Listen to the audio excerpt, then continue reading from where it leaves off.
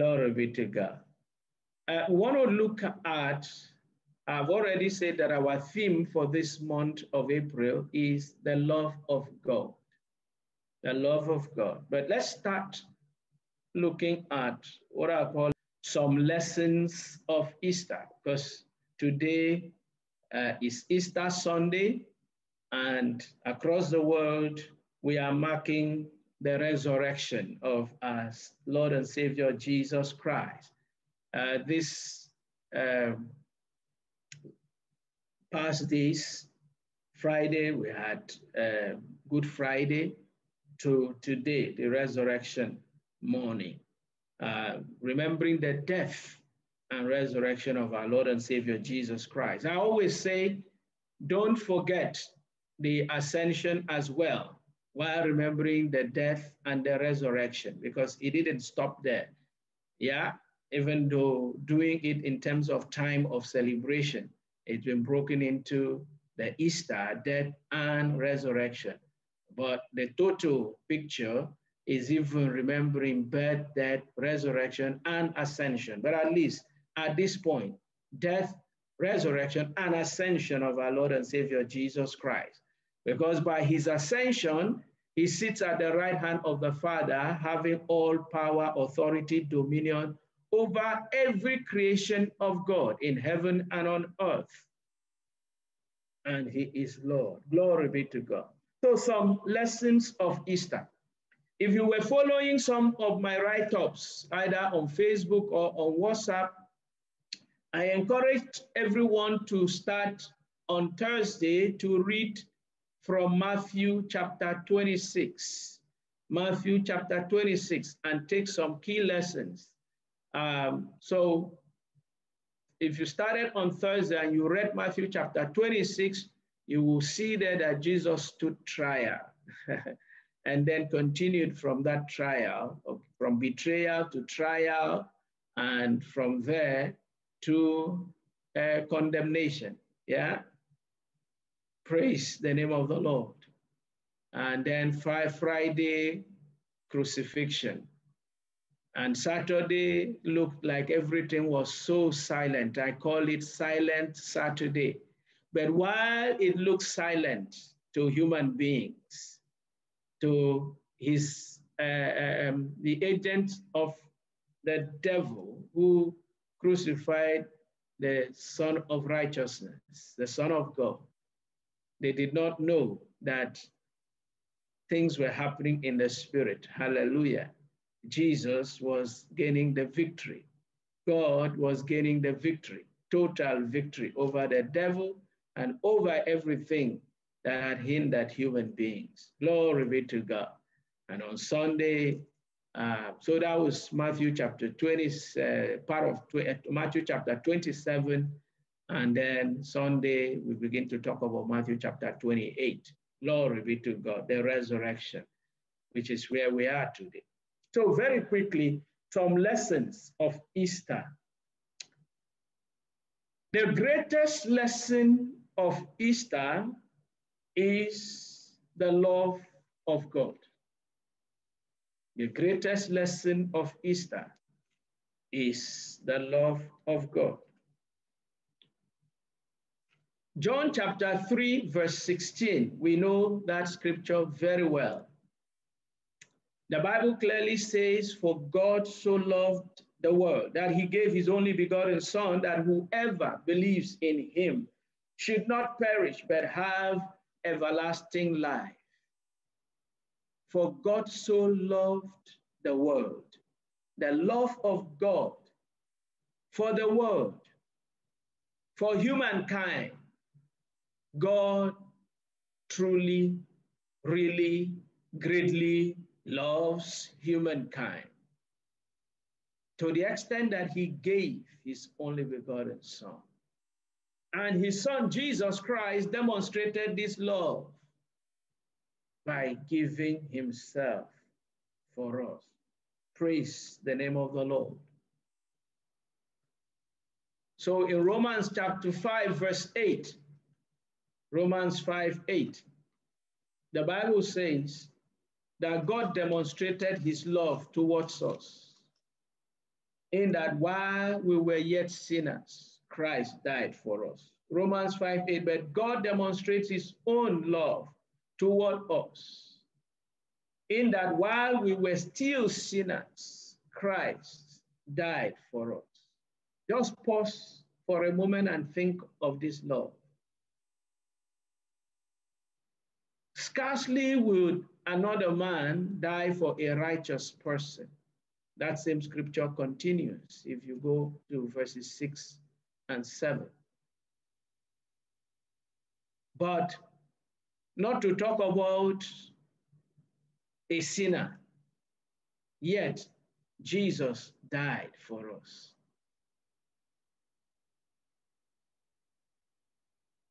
We were the ones guilty of God's judgment and punishment, but Jesus took our place.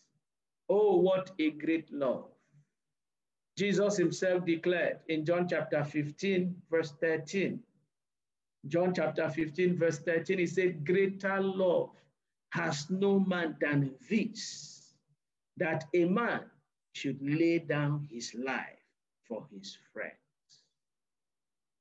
So that sets the standard of the highest love that God demonstrated for us.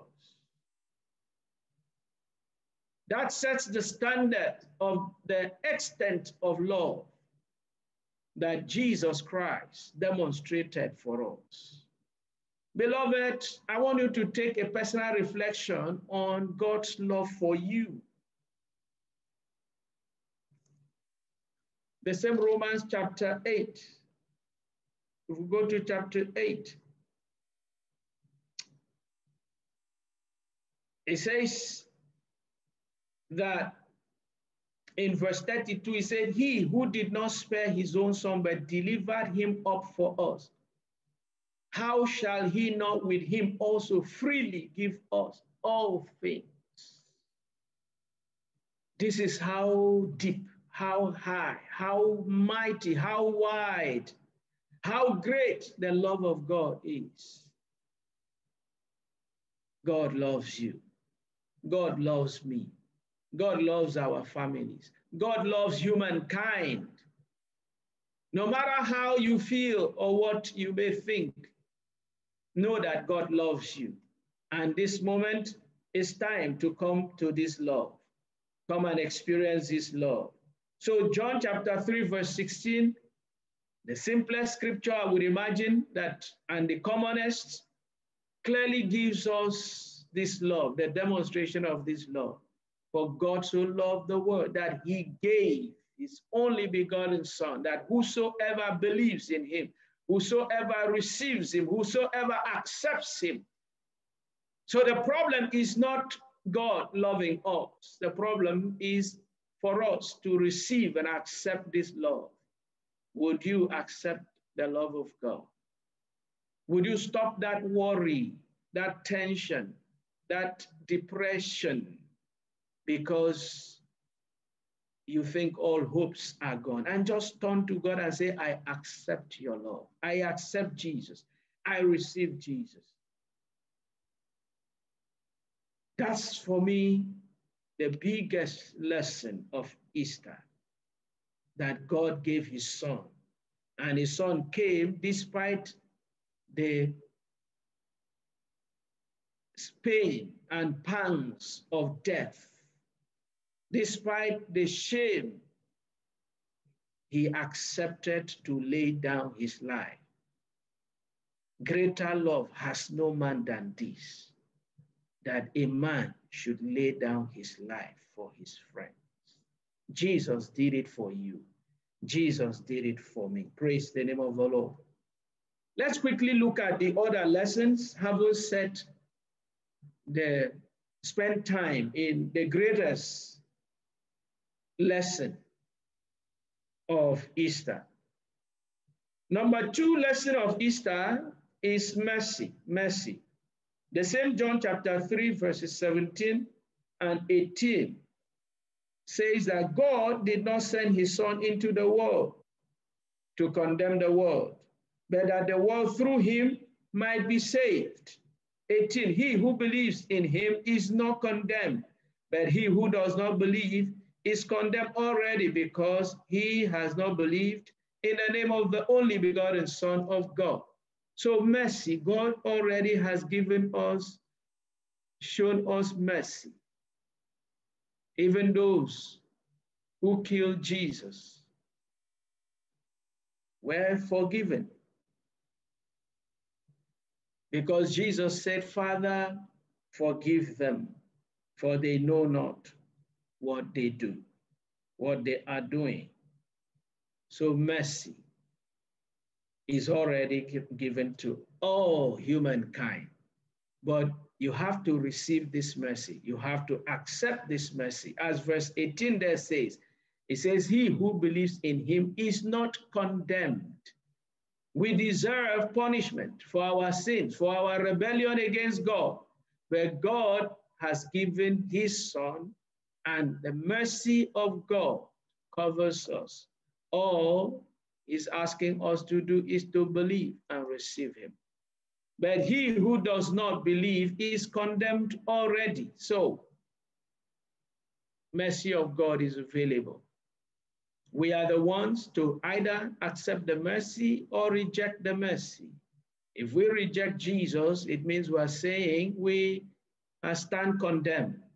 We stand the judgment of God. It is a choice, mercy.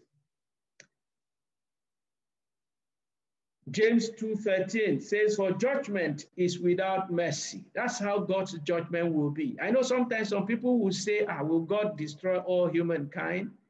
Judgment is without mercy to the one who has shown no mercy. However, mercy, when mercy is shown, then mercy triumphs over judgment. So God has given his mercy through his Son, Jesus Christ. And that mercy triumphs over every other judgment, even the judgment of God. Wow, this is great. Number 3, lesson of Easter is forgiveness. Forgiveness, and we see this in Luke chapter 23, verse 34. Jesus said, Father, forgive them, for they know not what they are doing.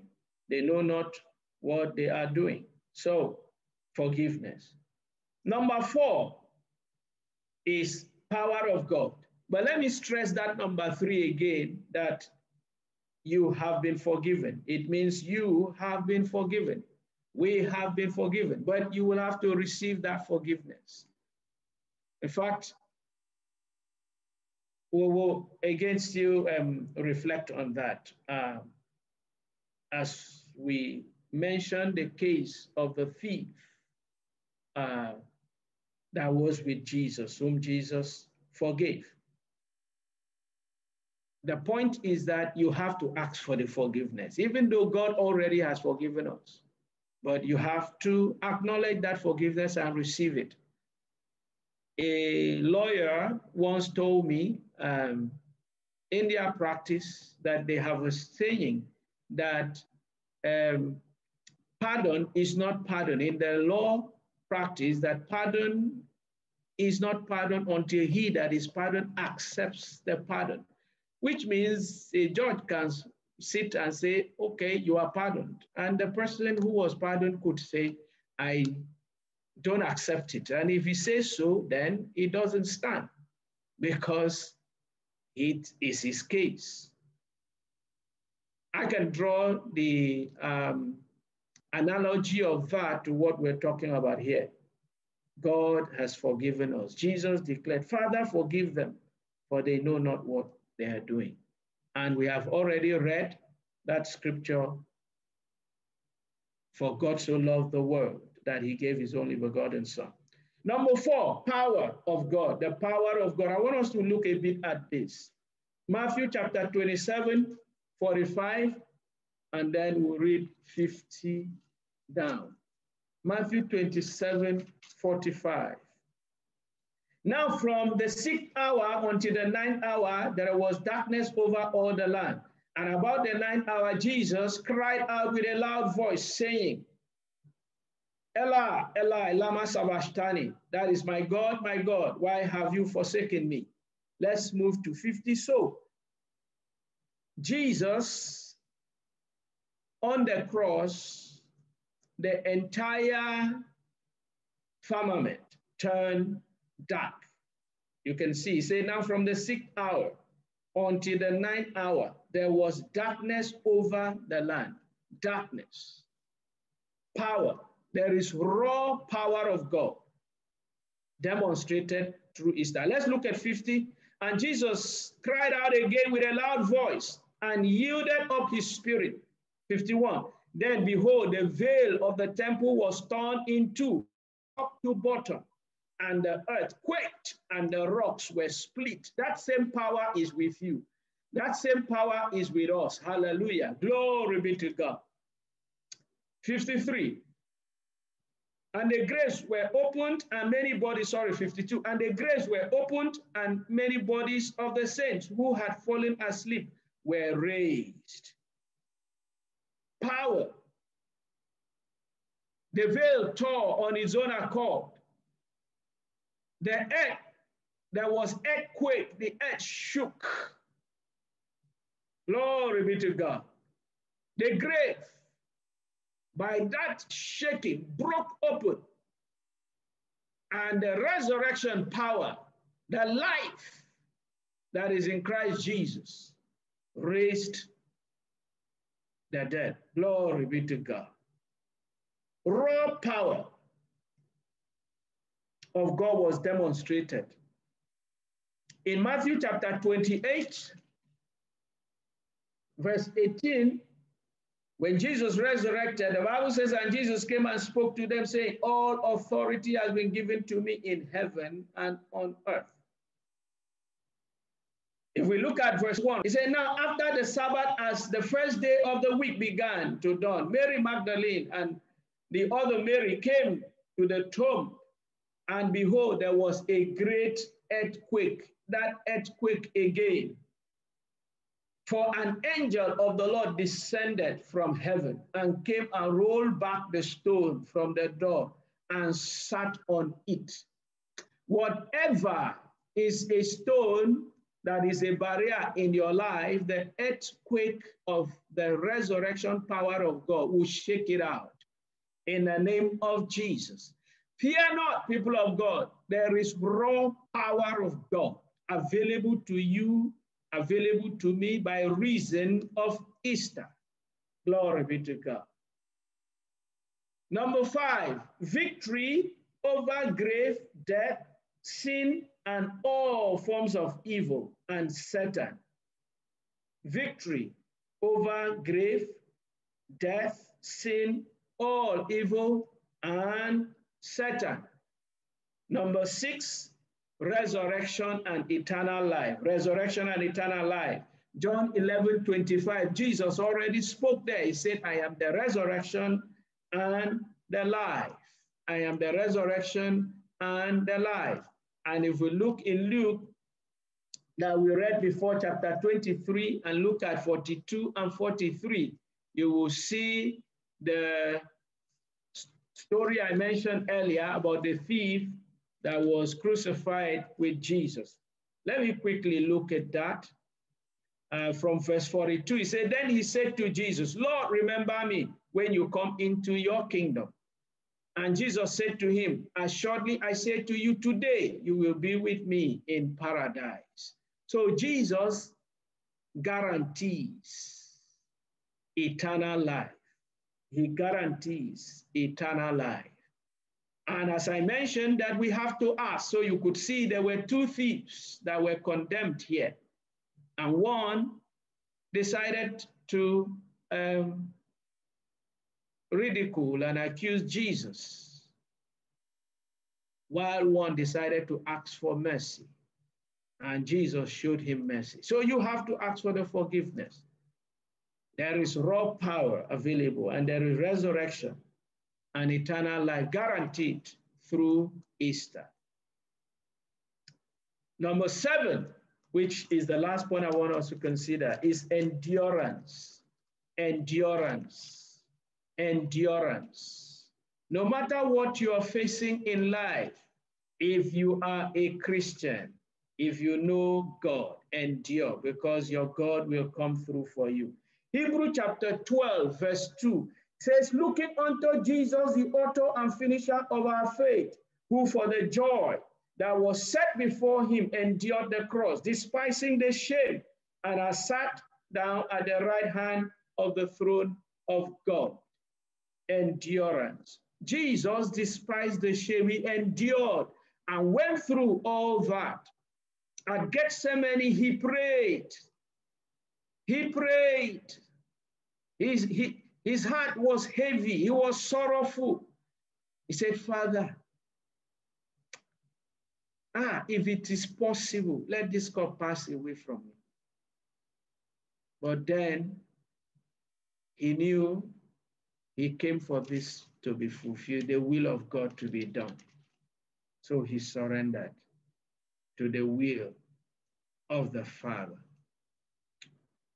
He surrendered to the will of the Father. I just want to read that and round off this lesson so we can pray. Matthew chapter 26. Please open with me to verse 38. Verse 38. He says, then he said to them, my soul is exceedingly sorrowful, even to death. Stay here and watch with me. 39. He went a little further and fell on his face and prayed, praying, oh, my Father, if it is possible, let this cup pass from me. Nevertheless, not as I will, but as you will. 40.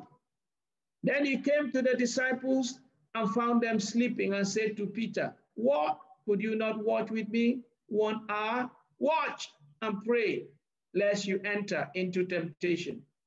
The spirit indeed is willing, but the flesh is weak. 42 again. A second time he went away and prayed, saying, oh, my Father, if this cup cannot pass away from me, unless I drink it, your will be done. Jesus surrendered totally to the will of God. May we today, knowing the love of God, that is so deep, that is so high, that is so wide, that is so great, may we surrender totally to the will of God. No matter what you may be going through, take the lesson of Jesus Christ, our Lord, our Master, the Savior of mankind, of humankind. He endured the shame of the cross because of the joy that was set before him. And today we are all the fruit of that his endurance. Glory be to God. I want us to pray now. I want us to take real sober reflection of our lives, and yet with joy, knowing that we have victory. God has given us victory. What are you going through? What is going through in your life? Reflect on this lesson and know that you have victory. Victory over everything. Jesus has conquered all for you, and the love of God is with you. The love of God is with us. God bless every one of us. Now let us pray. I want us all to talk to God and say, Heavenly Father, thank you for the lessons of Easter. We have just taken a few of them. Thank you for your love. Now, in my life, Father, give me victory. Every challenge, whatever has been the hindrance, the limitation, give me victory. Let the resurrection power manifest in my own life. Let all these lessons that you have taught me today guide my life. Go ahead and pray for yourself. Pray for yourself. Pray for yourself. We're going to take a few more prayer points using these lessons, using this manifest power of God. Go ahead and pray for yourself. Pray for yourself. Hand over those challenges. And if you have not given your life to God, you have not surrendered to Jesus, as you have heard, God's forgiveness is already made available to us. God is just waiting for you to receive him, to accept.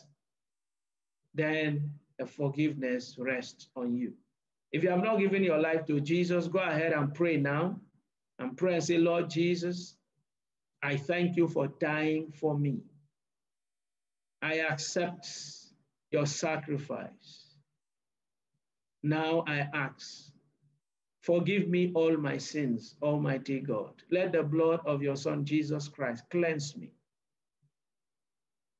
Now give me your Holy Spirit and transform my life by your Spirit to do your will. For the rest of my life, I promise that as you give me grace and strength to serve you, I will serve you, Lord. Help me to fulfill all your will and your purpose for my life. In the mighty name of Jesus. Amen. Now, if you have prayed that prayer, join me as we pray a few more prayer points for the month of April, very specific, the month of love and mercy of God. Open your mouth again and say, Father God, I thank you for your love and your mercy. Now, Lord, I pray that your mercy goes before me in this month of April. Mercy of God, go before me in this month of April. And let every crooked path, whatever has been a challenge in my life, by your mercy, O God, remove that challenge and give me victory. Help me, Lord. The one I need to climb over, let me climb over. The one that needs to be removed, Father, remove it. The one that needs to be shattered by your resurrection power, shatter it. In this month of April, I dwell in your love and your mercy, and let your resurrection power shake like the earthquake, shake whatever is not of God out of my life, out of my family, in the name of Jesus. Go ahead and pray that prayer for yourself. Pray that prayer. Whatever is not of God in my life, whatever is not of God in my family, whatever is not of God in my business, whatever is not of God in my ministry, whatever is not of God in my career, in my office, in my finance, in anything that concerns me, Father God, by the resurrection power of my Lord and Savior Jesus Christ, that resurrection power that brought Jesus from the grave, from the dead, that power, raw power that caused the earth to shake. Oh God, let your earthquake remove whatever is obstacle in my life and in my family. Let your earthquake remove whatever is obstacle in the life of all these your children that are connected upon this platform now. In the mighty name of Jesus, in this month of April, let your mercy go before us. Let your mercy go before everyone here, everyone connected upon this platform. In the mighty name of Jesus. Thank you, our Lord and our God. Glory be to your holy name. In Jesus' mighty name we are praying. Amen. I think this will be it, and then we'll share a few more things. Eternal life has been guaranteed. Eternal life is life forever. God has given us eternal life through Jesus Christ. And that eternal life, oh, it's awesome. You know, the Bible says in Romans chapter 8, verse 2, it says from verse 1, now there is no condemnation for those who are in Christ Jesus. And then it goes further to say, for who walk not, okay, to complete it, who walks not after the flesh, but after the Spirit. It says, for the law of the Spirit of life in Christ Jesus has set me free from the law of sin and death. Open your mouth and say, Father God, by the death, resurrection, and ascension of my Lord and Savior Jesus Christ, you have given me eternal life. I thank you for that eternal life. And now, Lord, by the power of your eternal life that you have given to me, the power of life, the power of the Spirit of life, let that life manifest in me, manifest in my physical body, manifest in my spirit, manifest in my soul, manifest in everything that concerns me, in all dimensions of existence. Physical, material, spiritual, mental, social, emotional, every aspect of my life, let that eternal life manifest. And pray, say, Father God, by that eternal life, by the power of your Spirit, keep me in your righteousness, that all the days of my life, I will serve you and I will do your will. Lord Jesus, you are the good shepherd. And you said, nobody, no power can pluck me out of your hand. Keep me in your hand. I abide in you, Lord Jesus. Help me by your Spirit to abide in you forever, to dwell and live for you forever. Now pray, say, Father, help me to fulfill all your will and your purpose for my life. And let that your will manifest in my life and in my family in this month of April and for the rest of the year 2021. Thank you, Almighty God, for hearing and answering our prayers. For we have prayed in Jesus' mighty name. Amen. Now join your voices with me and let us pray for the whole world. Pray with me and say, Heavenly Father, let your mercy cover all the nations of the earth. And by your mercy, Lord, remove the plague of coronavirus from the world. Restore your peace in the world. And let your righteousness cover the entire world. Let there be a revival, and let men, the eyes of understanding of people, be open to see and know their Savior and Master Jesus Christ, and to accept him and to receive eternal life. Thank you, our Lord and our God, for we are prayed in Jesus' mighty name. Amen.